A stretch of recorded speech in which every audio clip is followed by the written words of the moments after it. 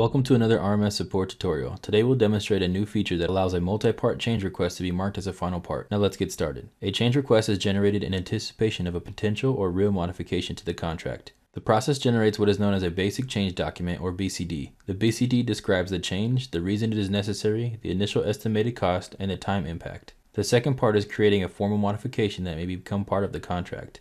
A multi-part modification is used to get a contractor started with a not-to-exceed amount and a limited scope on an FFP contract, since a contractor cannot expend funds on anything they did not bid. As work to complete and definitize the scope progresses, the final part closes out the modification by determining the best course of action to complete the project. Once that is finished, the multi-part change request is completed with the full scope derived from the findings. In this example, we will demonstrate how to mark a multi-part change request as the final part of proper procedure and documentation. For more information on how to complete a change request, please see the link in the description box below. To get started, navigate to the Finances tab, then click the Contract Changes module. Select the change request you wish to edit and double-click to open the document.